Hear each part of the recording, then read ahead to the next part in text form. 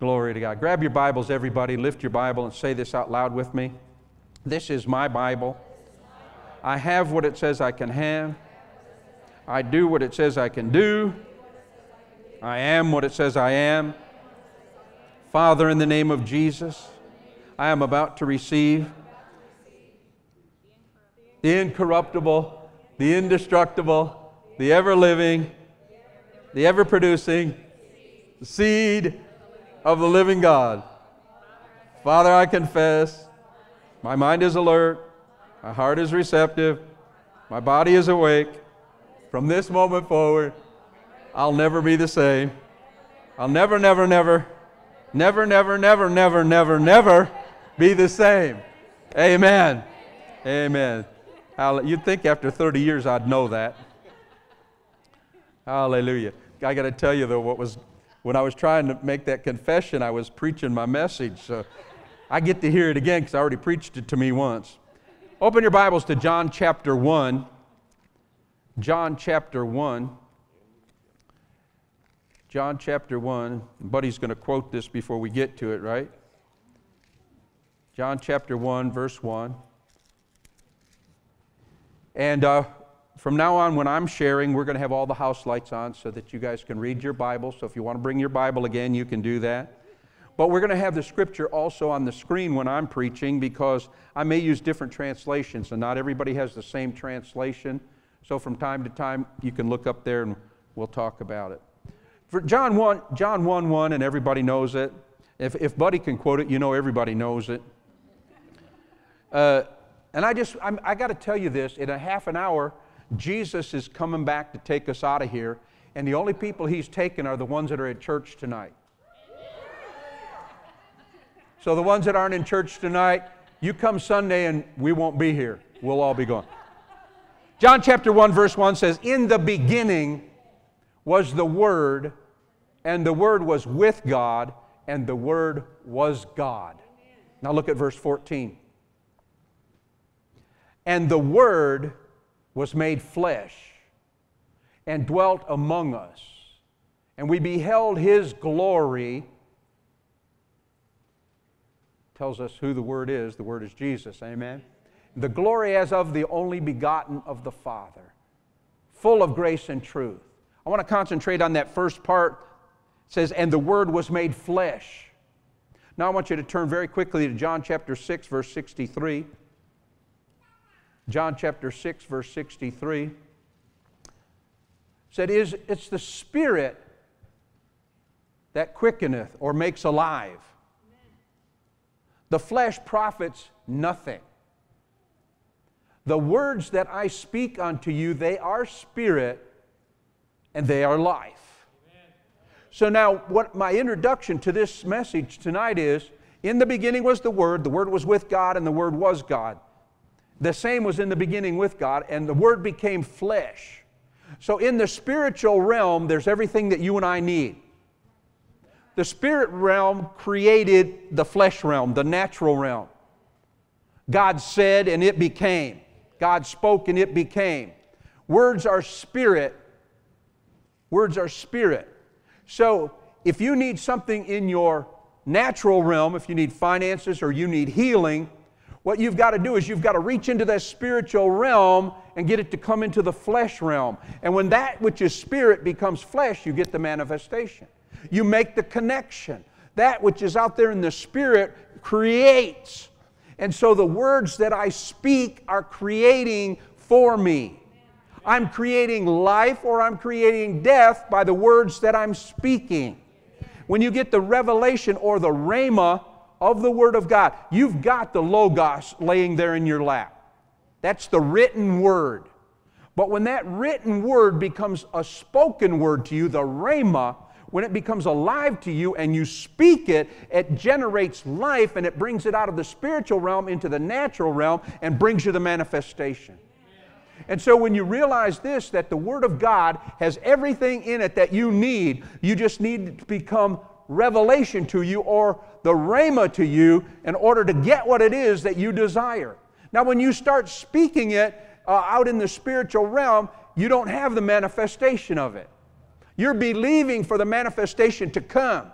And so you speak that until you make the faith connection and it becomes natural to you, it becomes flesh to you, you get the manifestation of it. So when I start speaking it, for example, I need a healing to my body. And I go to Isaiah 53, 4 and 5, and I say, by His stripes I am healed. Well, I still may have the pain in my body, but by His stripes I am healed. I'm taking that in the spirit, which I cannot see, and I'm bringing it into the pain in my body that's going to drive the pain out. So I keep speaking it no matter what is going on in the natural realm, no matter how the physical is responding to it, the spirit is going to take care of it. So I keep speaking it. By His stripes I'm healed. I keep applying it and applying it and applying it. By His stripes I'm healed. By His stripes I'm healed. By His stripes I'm healed. One day you wake up and the pain is gone. You got the manifestation. The Spirit became flesh. The Word of God is what we need to see, what we need to hear, what we need to get the revelation of. We talked about this for the last 2 services, Wednesday and then this morning, how important the Word of God is. We've changed some things in the building, we've changed some lights, we've changed some background, but really we need to be coming. If we tore all of this out of here, took all the praise and worship and changed it all, changed all these seats, we still need to be coming for the Word of God. No matter what the conditions are. If we're in a tent, if we're in the parking lot, no matter what it is, we need to be pressing in to hear the Word because the Word changes me. These lights don't change me. As a matter of fact, these lights might cause some of you to criticize it. The clothes that I'm wearing, they're not going to change anything. Some of you might not like blue, so you're going to be sitting there saying, I wish Pastor would never wear blue. Well, you see, that's not going to bring life to you. You need to be coming, and if you're coming to press into the Word of God, it won't matter who you sit next to. It won't matter what's going on in church. You're there for the Word of God. You won't get offended if somebody parks in your spot or sits in your seat or if they're doing something that you don't approve of. You could care less because you're pressing in to hear the Word of God. The Word of God is going to change you. As a matter of fact, if you get the Word of God in you, you won't be able to criticize anybody else. The Bible says in Ephesians, He says, don't be drunk on wine wherein is excess, but be being filled with the Spirit, speaking to yourselves in psalms and hymns and spiritual songs, singing and making melody in your heart. Now, there are a lot of people today justifying, well, we can drink wine. The Bible says drink a little wine for your stomach. Do you realize this? That in those third world countries, they didn't have good water. That's why they said that. That's why Paul was talking about that. Because they didn't have good water. They had to drink from the fruit of the vine. When I was in Guatemala, they told me, don't drink the water we have here. Don't, and you know what? I didn't listen 100%. I brushed my teeth with the water. When I got back home, it took me about a week to get the manifestation of, don't drink the water. Don't brush your teeth with the water. They know what they're talking about. So you don't drink the water. And as a matter of fact, when you're taking a shower, don't let it drip in your mouth. Keep your mouth shut. Don't sing in the shower. I don't know how I got off on all that anyway, but you can justify anything that you want to do. You can justify anything. You can take Scripture and back up whatever it is you want to do. You can. Amen. I could have the ushers or the door greeters pass out hanging ropes when you all come to church Sunday, and before the end of the service, you could all hang yourself. Why? Well, the Bible says Judas went out and hung himself. Go ye and do likewise. I backed it up with Scripture. There are churches that pass around the rattlesnakes. They pass around the arsenic, and if you drink it and you die, you weren't in faith. If you get bit by the snake and die, you weren't in faith. And in order to prove your faith, you've got to handle this rattlesnake. That's crazy. Mark chapter 16 does say if you drink any poisonous thing, it will not harm you. Well, yeah, but I'm not going to drink arsenic. But if by accident I drink something that's got poison in it, are y'all listening? So let's rightly divide the Word of God. But let's stick with the Word of God. Amen? Let's not try to justify what we do. Let's get with the Word of God and do what it says. How'd get off on all that? Don't say amen now because I'm preaching good. When you get the Word, which is spirit, into the natural realm, then you have the manifestation. Now listen to what it said. Jesus, in case you didn't get this revelation, Jesus and the Word are one. Amen. Jesus and the Word are the same. How many of you, are we in agreement with that so far? You didn't like that about the wine, but are we okay with the Word? So we'll get off the wine, we'll let you drink your wine, we'll be all right. But Jesus and the Word are one. Say amen to that. Amen. Now listen to me. I want you to know that, I started off on this. Be not drunk on wine wherein is success, but be being filled with the Spirit. He wants you to get drunk in the Spirit.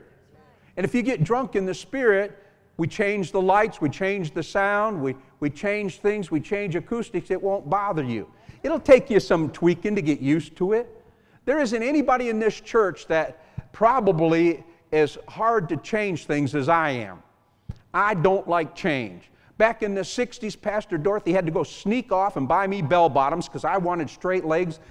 I justified it. Bless God, I'm on the roof working. I don't want to get tangled up in those bell-bottoms. Well, pretty soon I didn't have any straight-legged pants in my closet. They were all bell-bottoms. I had to start wearing the bell-bottoms. Well, y'all can see these boots I've got on? I've had that same style boot since 1972. I can't even buy them in the store anymore. I looked in Detroit. I have to order them through a catalog. I'm not changing. I don't like change. This morning I told Pastor Dorothy, I said, I'm out of toothpaste. Do you have another tube of toothpaste? She went in the closet and got this new tube out. She said, this is supposed to be better something or other for you. If you don't like this, you can have this other one of mine. And I said, just give me yours. I don't want to change. I like this. Why should I change? Amen. That's why I've still got the same wife. I like the one I got.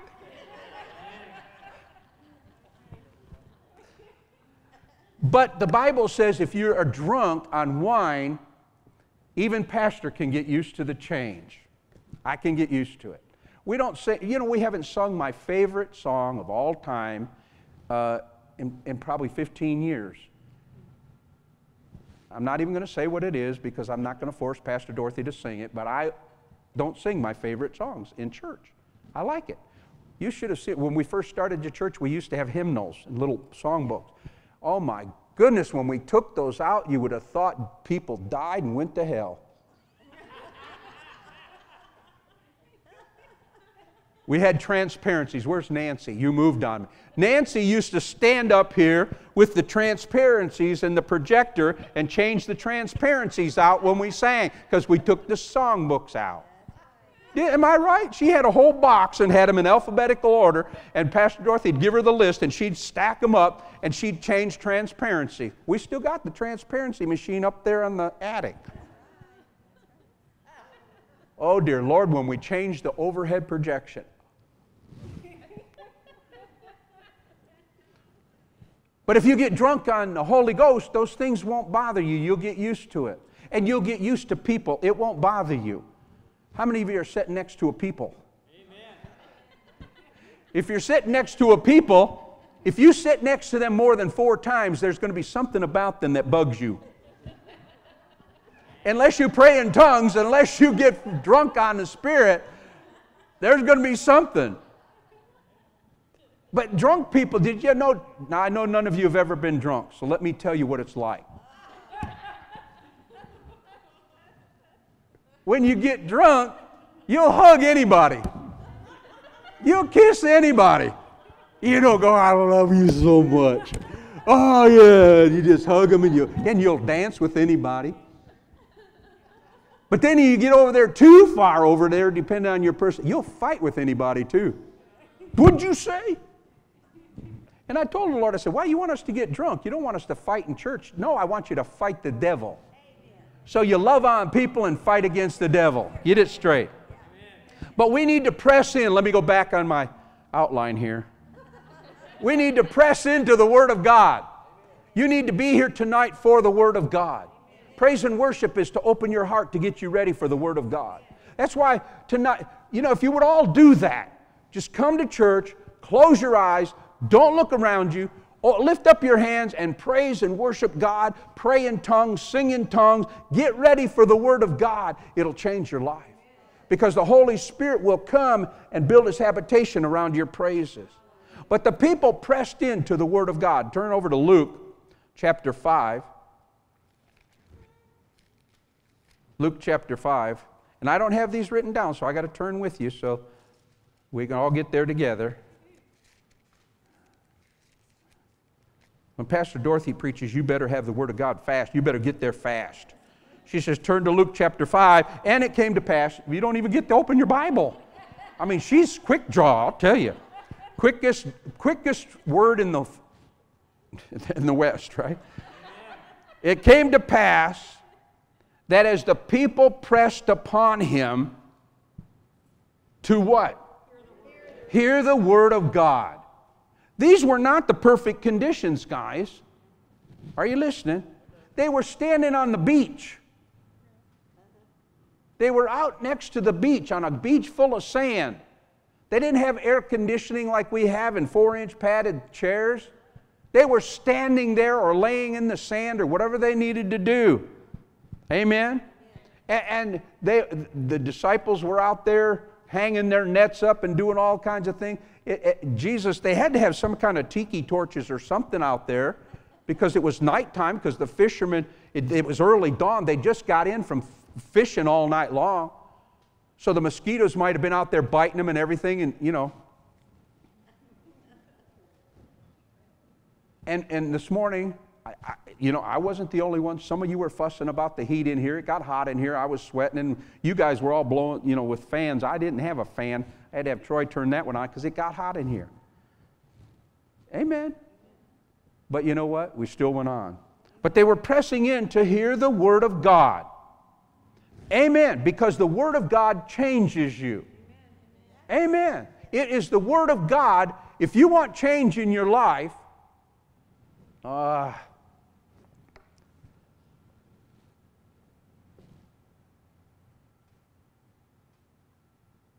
it's the Word of God that's going to help you. Amen.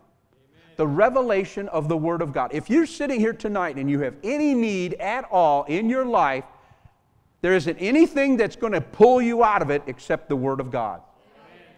Nothing will last forever. You might get a temporary fix, but if you don't have the Word of God active in your life, you'll be slipping back.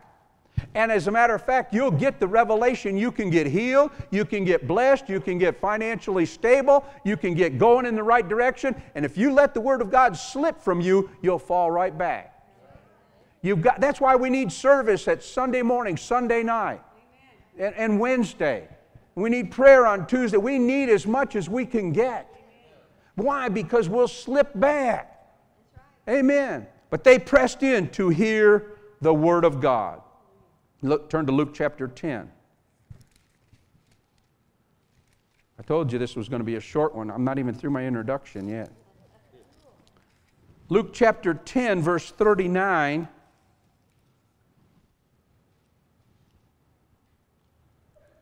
Luke 10:39. We're talking about Jesus. We preached this morning, these same two scriptures. Jesus came in with his evangelistic team. Martha started preparing a meal for him, ministering to him in the natural. But look at verse 39. Martha had a sister named Mary, which sat at Jesus' feet and heard what? His word. Now Martha got upset about it. She wasn't filled with the Spirit at that particular moment.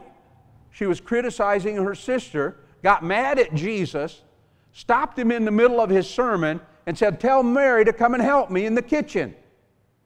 But the Lord says, Mary has chosen the better thing, to sit here and hear the Word of God. The kitchen and all that food will take care of itself if you hear the Word first. Amen. And so they pressed in to hear the Word of God.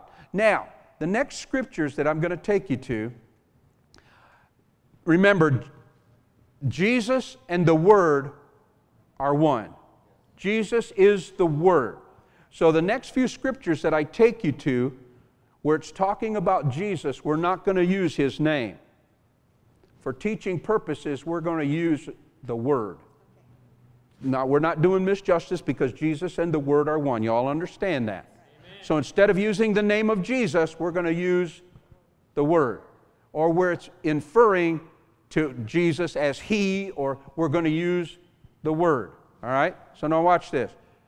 Matthew chapter 14, verse 23.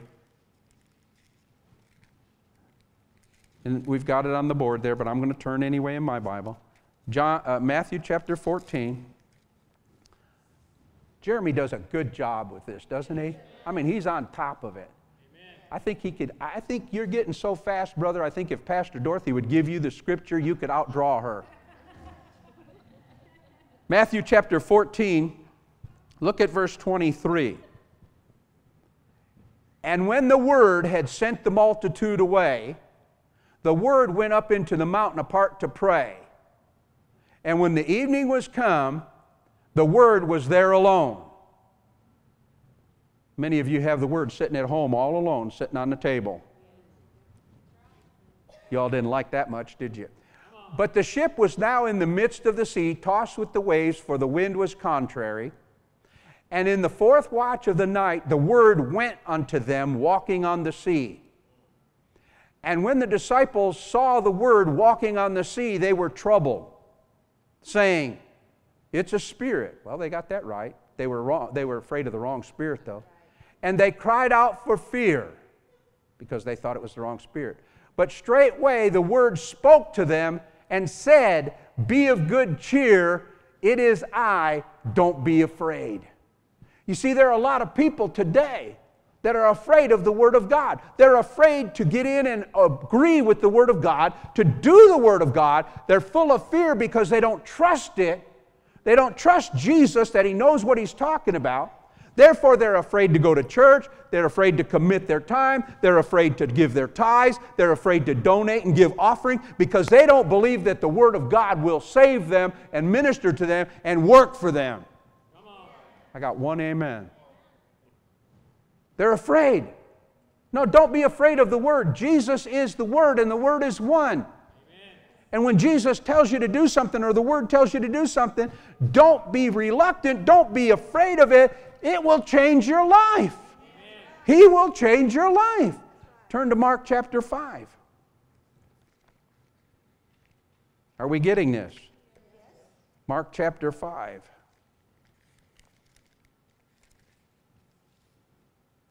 You see, there are a lot of people sitting with the Word of God that are, they read it, they look upon it, they carry it with them, they're rubbing up against it, but they're not getting anything because they don't get into it with purpose. They don't get into it with, show me the answer, show me life, show me how to get this.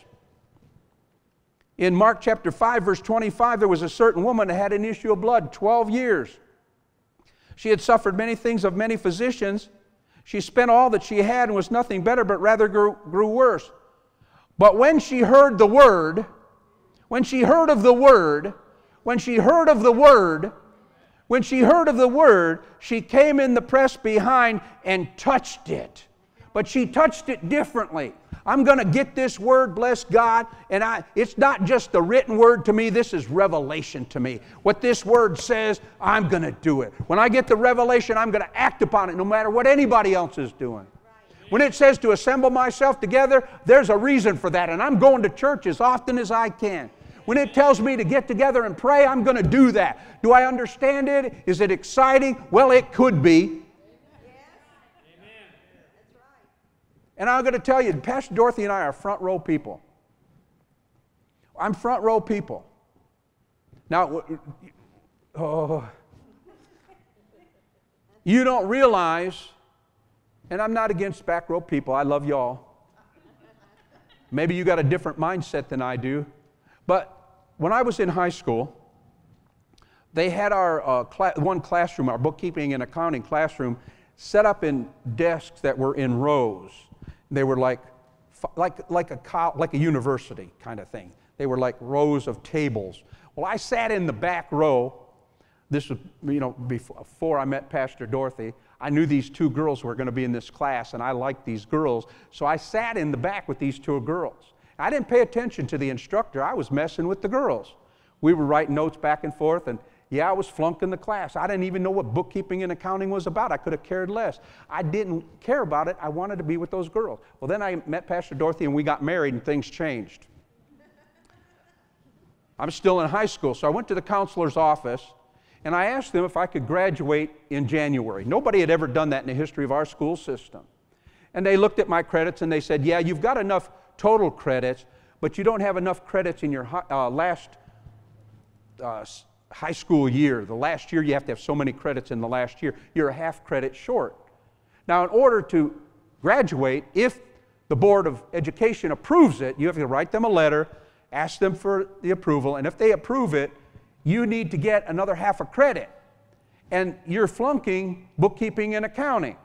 And you're already past the first card marking.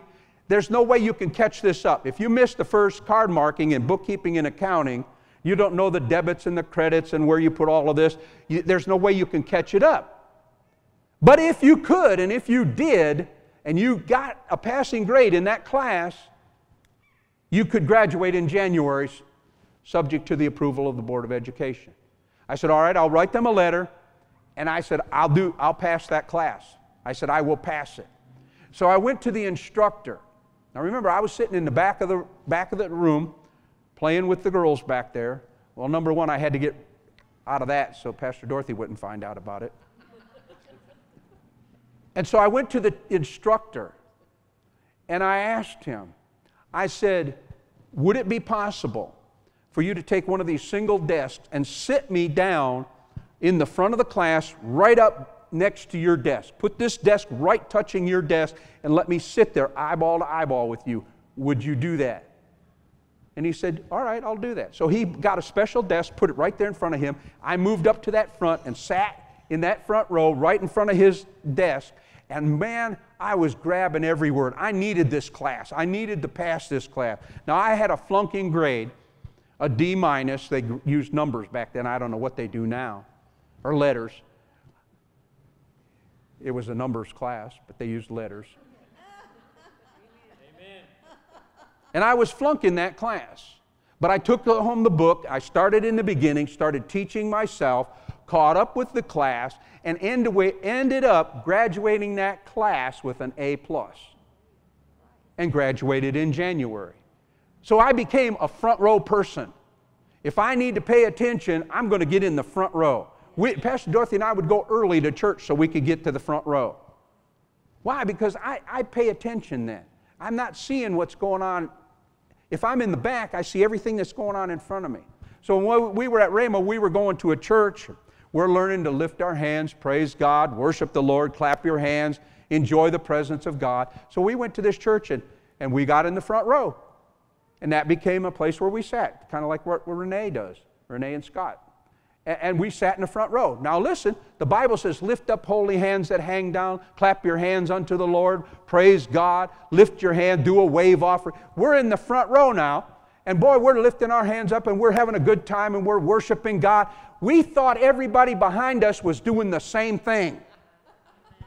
One day, for some reason, we came in and we said, let's sit in the back today. And we sat in the back row. Everybody in front of us. Not one person in that church was lifting their hands and praising God. I was shocked. I mean, the Spirit of God moved on us mightily often because we're worshiping and praising God. And I was surprised that nobody was doing that. I thought, we're moving back to the front row. I don't care what the rest of them do. So, what am I saying to you? I don't know. All of you are going to be sitting on one another's lap in the front row, right? I'm saying if there's something that's distracting me in church, I'm moving. Right. Amen. There were some people that came to me and they said, well, there's something that distracts me in church. I said, then move. Right. Move to the other side of the church. Don't quit church. Just move to the other side. Amen. There's some people in the church, they don't like. I have a hard time standing in the front row because the music is really loud. You know, but I would do it anyway. Now, if you don't do it, I understand. I think Randy wears earplugs. Ralph wears earplugs Ralph just moves to the back. Sometimes Randy stands to the back. But I'm not leaving the church because the music's too loud. Amen. Amen. Pastor Dorothy likes it that way. She gets pumped up. And I get pumped up too if I stand there and listen. But I'm pressing in to hear the Word of God. I'm pressing in. So you need to press in. This woman pressed in. Among all the obstacles, everything that was keeping the rest of these people away, the Bible says there was a multitude that were thronging him. Nobody was getting anything. But she did. Why? She pressed through. Watch this. It said, when she heard the word, she came in the press behind and touched the word. Amen. For she said, if I may touch but the word of God, I'll be made whole. Woo! If I can touch the word, I'm getting what I want. Ain't nobody going to keep me away from it. Amen. I'm going to church. I'm going to get this. And straightway, or immediately, the fountain of her blood was dried up, and she felt in her body. Did I drop something? Guess my glasses bounced out, didn't they? Woo! I don't know why I carry these. I don't use them. Anyway, Pastor Dorothy said, you don't take care of those. You scratched them all up. There's $600 worth of glasses there, and you can't even see through them because you're so scratched up. Well, I don't use them anyway. And straightway the fountain of her blood was dried up, and she felt in her body that she was healed of that plague. And the word immediately knew in itself that virtue had gone out of it. Turned about in the press and said, who touched the word? Glory to God. Somebody got it. Somebody touched the word, reached out and touched the word. And the disciples said unto him, you see the multitude sitting there in church, and you say, who touched you? Y'all didn't like that much, did you? And he looked around about to see her that had done this thing. But the woman, fearing and trembling, knowing what was done in her, came and fell down before the Word and told the Word all the truth. And the Word said to her, it's your faith that did it. Your faith in the Word did it. Amen. There are people that sit and listen all the time and don't get anything because they don't have faith in the Word of God. They don't have faith that it'll change things. But I've got faith in the Word of God. This is the final authority. And I'm going where the Word is preached and where the Word is going forth. Glory to God. Hallelujah. Turn to Proverbs chapter 4. Yours, I know it. Did I skip a scripture? Jeremy, did I skip one? You all don't know. You don't have the outline. Did we do Luke 10? Did we? I'm missing one. Mark 5. Oh, I forgot to write one down here.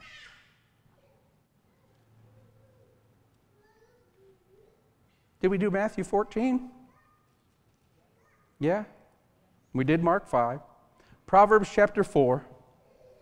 I forgot to write the last one down where I was leading you all up to everything. Proverbs chapter 4, verse 20. Proverbs chapter 4, verse 20. Jesus and the Word are one. Amen. Proverbs chapter 4, verse 20. My son, attend to my what? Word. Incline thine ear unto my sayings. Let them not depart from thine eyes. Keep them in the midst of thine heart. For they are life to those that find them, and health to all their flesh. Keep the heart with all diligence, for out of it are the issues of life. Now watch this. Watch this. Put away from you a disobedient mouth, and perverse lips put far from you. Don't let anything come between you and the Word of God. Amen. Turn to Matthew chapter 8. No matter what's going on in your life, you need to put away from you a disobedient mouth. A mouth that wants to say anything contrary to what the Word of God says. Matthew chapter 8, verse 8.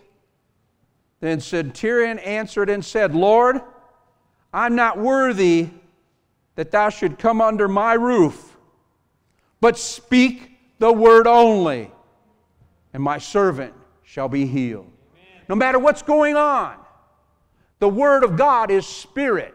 And if you speak the word only, and not what's in the natural, What's in the spiritual will become in the natural and change the natural.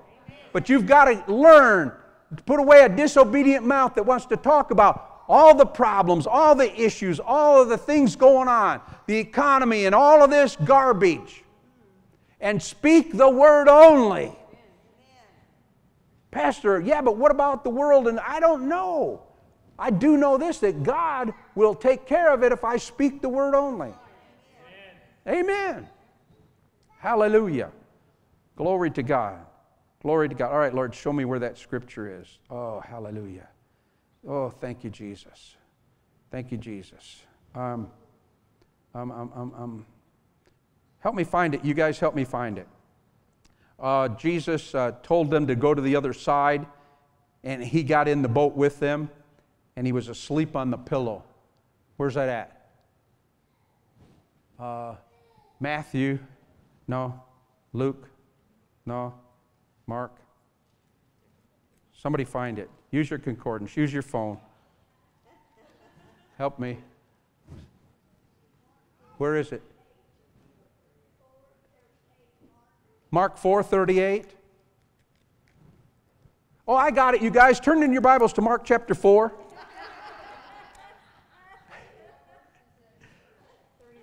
Verse 38. Let's start at verse 35. Mark 4:35. I said everything that I said tonight to get you to this place. And I didn't even write it down. Mark 4:35. The same day when the evening was come, the Word said to them, let's pass over to the other side. And when they had sent away the multitude, they took the Word even as the Word was in the ship. And there were also with them other little ships. Well, hi, buddy. How are you doing? You want to come up here with Papa? All right. Okay, let's preach the Word here. Here, read this to them. Tell them what that says right there. Verse 37. You see verse 37 there? It says, and there arose a great storm of wind, and the waves beat into the ship so that it was now full. Guys, when a ship is full of water, you're in trouble. It's going down.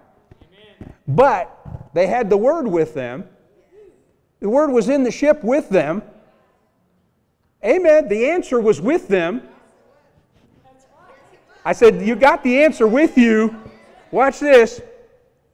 But the Word was in the back part of the ship asleep. The Word is sitting on your nightstand asleep. You unhooked my microphone, pal. Now you got to behave. So you got the Word sitting in your truck, sitting in your car, sitting on your nightstand. You've got the answer, but it's laying at home on your bed, on your nightstand, sleeping, and you've got the answer the whole time. The problem is we've got people that want answers, but the Word is asleep in them. Well, yeah, but Pastor, I've been in church for 14 years and I've heard you preach that before. Yeah, but it's asleep in you. Or it's not producing in you. Amen. So what did they do? It says, verse 38, he was in the hinder part of the ship, asleep on a pillow, and they spoke to the Word and said to the Word, don't you care? Don't you care that we're perishing? And the Word rose up and rebuked the wind. And the Word said to the sea, peace be still. And the wind ceased and there was a great calm. And the Word said to them, why are you all afraid? How is it that you don't have faith in what the Word of God will do in your life? So you need to wake up the Word of God. And sometimes during the week, I know you go to work, you go to a place of business, and it ends up getting covered up with all the pillows and the blankets. You all get what I'm preaching? You need to get to church on Wednesday night and wake it up. You need to get to church on Sunday morning and wake it up. You need to get there Sunday night and wake it up. Why? Because you're going to need it tomorrow morning. You're going to need the Word alive in you. Amen? So wake up the Word. Amen? Glory to God. The Word is the Word, and the Word is the Word. And I don't know what else to say. Stand on your feet. Did we get him? Did we get it over to him, buddy? Huh? Why don't you go see Daddy or Nana? Go see Nana. Go see Daddy.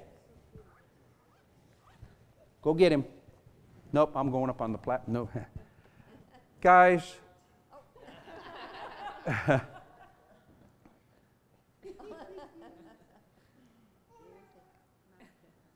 Faith comes by hearing, and hearing by the Word of God.